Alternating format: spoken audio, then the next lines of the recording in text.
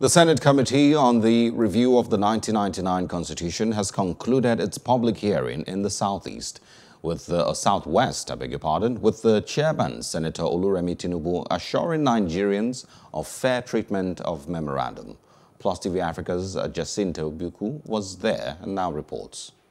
The last day of the public hearing commenced with the resumption of the proceedings and presentations, which included local government autonomy, police reform, unbundling of judicial system, abolishment of immunity of public office holders, among others.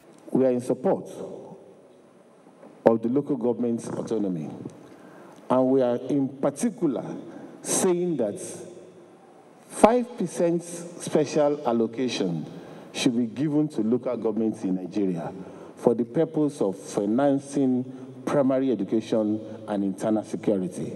The provision on criminal immunity should be removed. If a governor has committed a crime, he should face the law.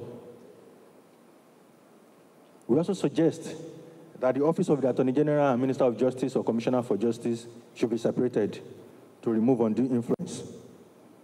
And anybody who has been charged to court undergoing any criminal prosecution should not be allowed to contest for the exalted office of the president or governor. It's a position of trust. We have a population that is highly educated. Why should we still be maintaining a situation in which secondary school certificate is what